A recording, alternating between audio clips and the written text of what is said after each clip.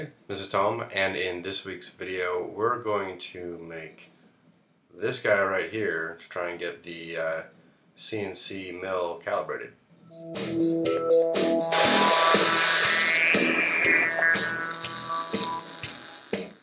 Okay, so as part of our ongoing process that we've been doing with the updates and upgrades to the benchtop CNC mill is to finally get this thing dialed in right.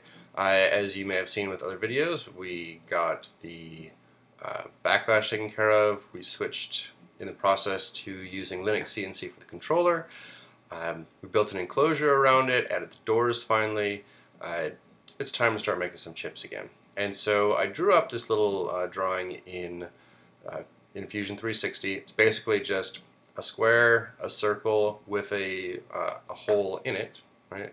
And then a rectangle. Because what I'm trying to do here is I was trying to test this and make sure that things are really truly dialed in properly, that I'm not losing steps, that I've got that I'm getting accurate cuts. And so let's take a look at the drawing itself. What we're looking at right now in Fusion is the mock-up, or the model of the calibration test that I want to run for the CNC mini mill. So let's take a look. Let's go into the drawing. Oops, let's see, let's turn bodies off. Sketch is on. All right, here's our sketch.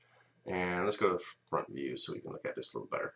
Okay, here's our shapes. And we'll take a look at this a little bit. The way that I did this, I actually mocked up so I did a body of the actual material first, the raw material, and then I went ahead and I created all of the dimensioning in here for these. So you can see we've got a 1/2 inch, we're coming in a 1/2 inch from this edge, right? We do a 1 inch square. I didn't do, oh, I guess it's 1 1/4 from the center to here, but I should have probably done a dimension here just so that I had something to work with. You know, a 1 inch circle here with a 1/2 inch circle in interior that we're going to do, so a circled slot in there, and then a rectangle, right? Nothing particularly special, right? And the rectangle is 2.75. Let's move that down here so you can see that better. So let's go back. We'll look at turn the bodies back on. We'll turn sketches off. We'll go to our home view so we can see, and let's rewind. So basically, hello, what are we doing?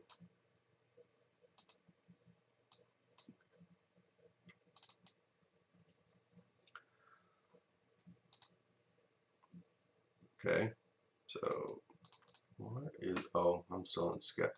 I was editing the sketch still. Right, my fingers. Okay, so basically, I build, without that you can't really see it. I make my stock, I do the extrude, right? I create a sketch on top of that. I extruded down, right? So cut away from that. Added my my hole, which this part, let's look at that. Let's verify this measurement because I know we'll want to look at this later. So I did 3/32 steep, right? And that was, I have to go back and look at that. I think that was right. Maybe it wasn't. Yeah, we'll have to verify that. But so yeah, we'll check that. Anyways, that's it. I mean, that was really it. And where I made the mistake, and I've since come back and looked at some of these, is I did not have the correct tool in place. I was doing I had used a different tool and cam than what I actually did the machining with. So I'm wondering if that had something to do with the issue. We'll go back and look at it. You can see we're doing a roughing 25, roughly 25.8, 26 inches a minute, which is actually kind of fast for this machine. I'd like to see if it can really do that, because we're doing this in one depth of cut too. If I look at that, oops, here we go. Oh, I did have stock. Oh, radial stock to leave was 0.02, right, 20 thousandths. So, you know, the radial stock, that's our side, right? So, unless it's seeing the radial stock as being the bottom. Yeah, I wanted to have a little bit on these outside edges, right? So that I'd have something to clean up. And that should be the radial stock. The axial stock should be the bottom, right, for the Z height. Yeah, along the Z axis. Okay, so we're fine. That was good. Radial stock to leave was fine. You know, 20 thousandths was fine. So that's there. Nothing really spectacular here. Ramp in and out, I do a 10-degree helix. That only actually really comes in this case. So when we look at this and it generates the paths, you'll see what it does. And maybe I'll rotate this for you so you can see it a little better. But effectively, the only time I truly do a helix in is right here, when it comes in to do that hole. Everything else is just basic. So step 1 is just the basic roughing. Step 2 comes in and does those contours, right? Let's generate those two paths. I'll tell you what, let's have a little fun. Let's actually watch it. So let's do, I like this view when I'm actually doing all this. Now it's going to give me a warning. It tells me that it adjusted the rest. Wow, sorry guys, it's like 5:30 in the morning. Yeah, 6 o'clock in the morning right now. So it's the only time I could get to do this video, and I'm pretty tired. It adjusted where it's looking for material, right? So that's what rest machining is, if you didn't already know that. It's smart machining. It knows you've already taken the stock off, and so it doesn't go back and do it again. So if we wanted to look at this and simulate it, we will show tool paths, but we'll just do the tail. We want stock, and I just realized that I only selected that one operation. So let's try this from the top. Toolpath stock, everything's good, and we'll play it. And we'll speed up a little bit.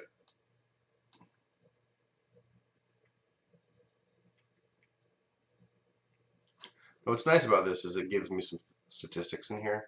So it tells me that the overall machining time is, you know, it's estimating the overall machining time to be about 21 minutes. And so you can see, goes through, it's leaving that 20,000 stock. I guess I did two passes on this one. Okay, that's fine. It's probably a better strategy, to be honest. Oh, I forgot all the changes I had made. Trying to do this better while dialing in everything.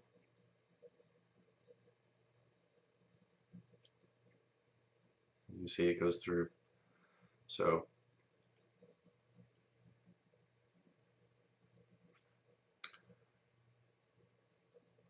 there we are, and our last set.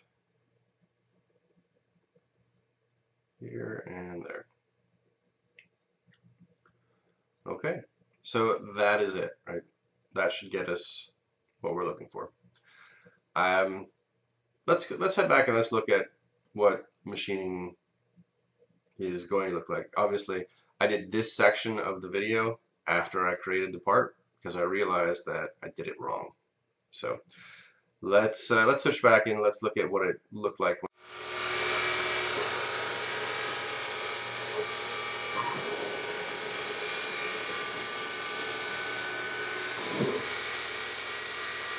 Whoa. That is a deep ass cut. Well, let's see what happens.